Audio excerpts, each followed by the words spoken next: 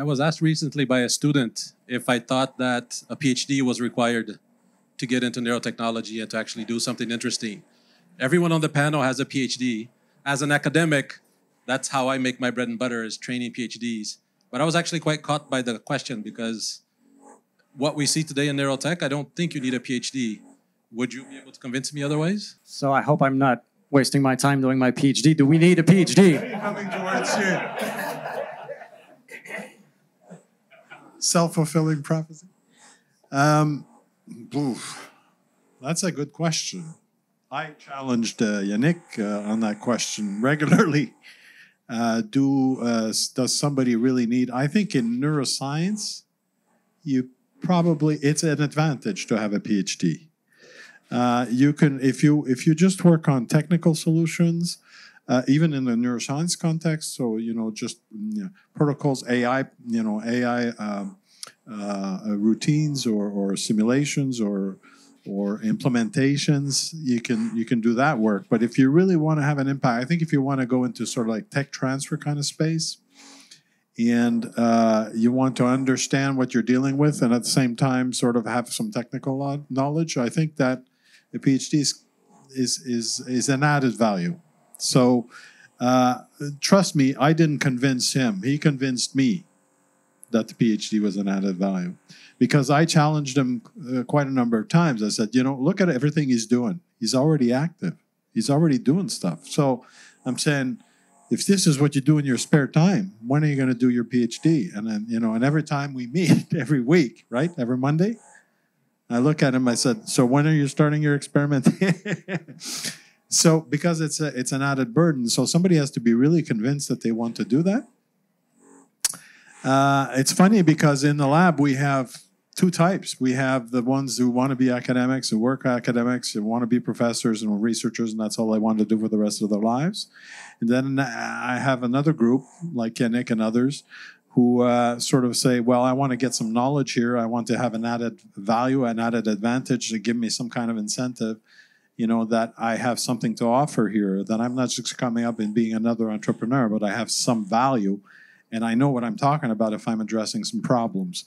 I think that's definitely an added value. So I think it's worthwhile. And I think a lot more and more maybe in this space, in this particular space. We're talking about a very specific space, merging technology with neuroscience. So I think in this space, maybe more than other spaces. But I don't know. You may not want me to have the microphone for this one. Well, I guess I'm from the other side. I'm the employer side of things. And I think that it's a PhD for the sake of a PhD. I don't think that's necessarily the right reason to do a PhD. So just as an example, we were part of a program, one of the universities, where they had a program to help give graduate students experience in industry. And the idea was to help prepare them better for industry. And the thinking was there was some granting money, so they would have some partial scholarship support, and they would do internships in companies like ours. And we also do internships with undergraduate engineers. And maybe we're unique because we're a hardware company, so we rely more on electrical engineering and mechanical engineering, and maybe a little less on algorithms and math. But we always get a lot more out of the undergraduates than we get out of the PhD students that we got. It's not a nice thing to say, but really, if you're going to do a PhD, it has to be because the topic that you want to do your PhD on is important to you, and that you want to explore that topic more. If you want to get a PhD because you think it'll make you more valuable in business or in industry, that's tricky. So we found that a lot of these interns weren't necessarily that productive. That we gave them a problem to solve. And if they couldn't plug this algorithm that was their thing that they were studying to solve the problem, the minute it wasn't that, they would clock out. They would just either show up or even stop showing up, because they've really specialized in this one thing. And if I'm a hammer guy, and if I give you a piece of wood to cut in half, you start hitting with a hammer and realize it doesn't work, you've lost your interest. Whereas people who are a little earlier in the game, they haven't gotten to that point yet, and they've got a hammer and they've got a saw and they've got a drill, and they've just wanted to do something interesting. So there's areas where obviously a PhD is helpful. There's certain areas where in a larger company where you have some algorithmic work that you need to solve, you want to hire an expert in that field, and then you go for a PhD. But my experience is that people at that level then are not very flexible. And if you're a small company and you have 15 different things that you want done, you want someone who's a bit more flexible, who's willing to switch over and use the basic knowledge that they're learning on different things, as opposed to, I do regularization, and I'll regularize images or I'll regularize EEG data, but that's all I know how to do is regularize. And they become less valuable from an employee standpoint. So if the topic is interesting and you want to follow it and you want to get to that cutting edge, by all means. But if you're thinking it's going to be some sort of, it'll give me more job opportunities, I would give that a bit more thought. Sorry. That's great, because now I can say that I disagree. Being like I got my PhD 7 years ago, but it's like still feel fresh, right? So that's fine.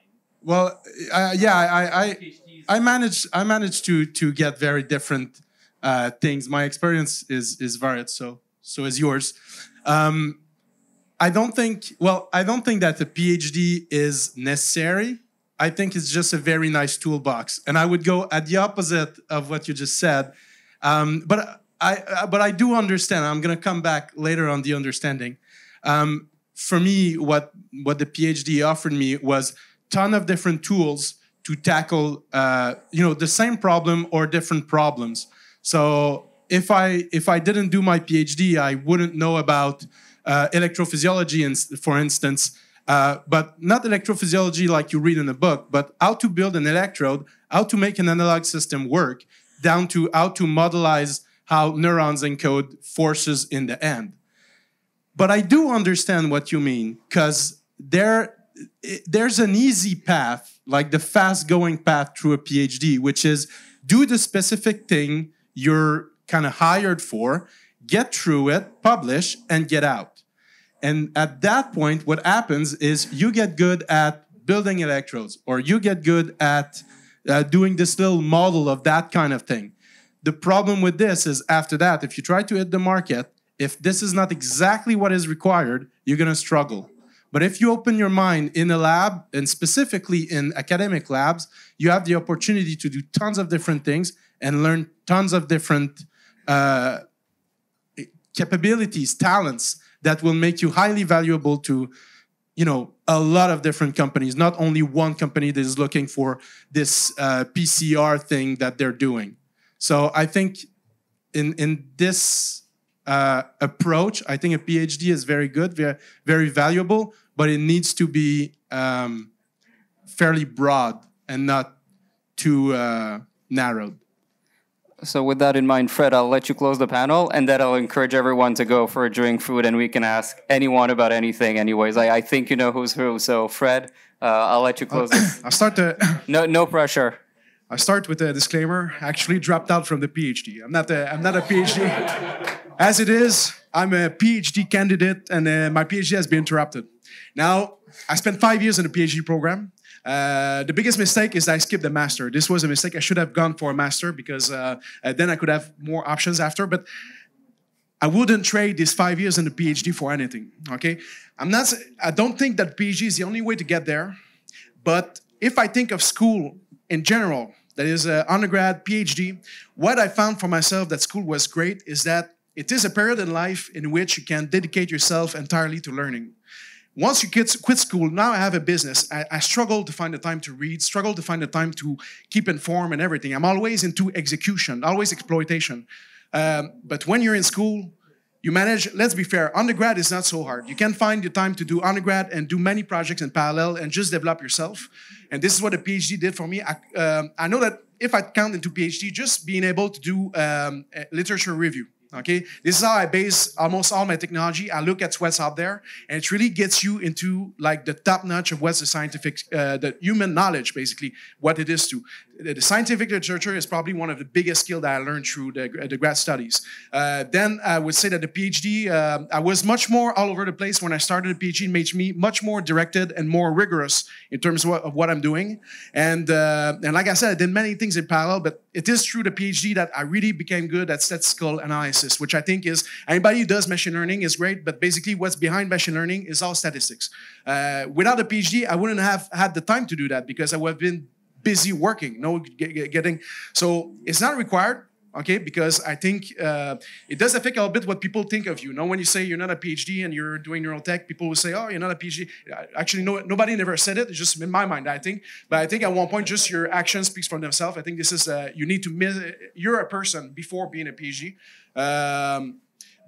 And I would say PhD was just like a super great experience. Like I said, I work with monkeys. I mean, this is like for at least 3 years of my life, my best friend was a monkey. This is something that is just like, I wouldn't have lived that without, and it gives you, but in terms of neuroscience, you are right that we are in a day and age where with OpenBCI, you can set up a potent EEG lab in your home. Okay, and basically my PhD wasn't in EEG. All my EEG happened after the PhD. So there's really a democratization of knowledge. Same thing with open access papers. So there's really a democratization, but still, I mean, it would be hard to focus so much on developing your knowledge if you have to have a day job and have to do things. So school really brings this thing that is you have a period of life where you can develop your knowledge, and school overall, so this is why I made it last as long as I thought I did. And at one point, it's just that the entrepreneur on top of me kind of went forward. I would say, is a PhD sufficient to go in the business world? I would say totally not. There's really extra knowledge that is required. This is what I spent the last 2 years whereas I could have finished a PhD, I decided to start a business to learn the business world, to have like the full package at the end of it. And this was, for myself, was a good move. But PhD is really like a great experience. There's a lot to learn. So it's personal choice at that point. But I know great entrepreneurs that didn't do a PhD. I'm here, a super smart guy, not a PhD, but I mean, yeah, super smart guy. And so it's not required, but it's one thing. Yeah.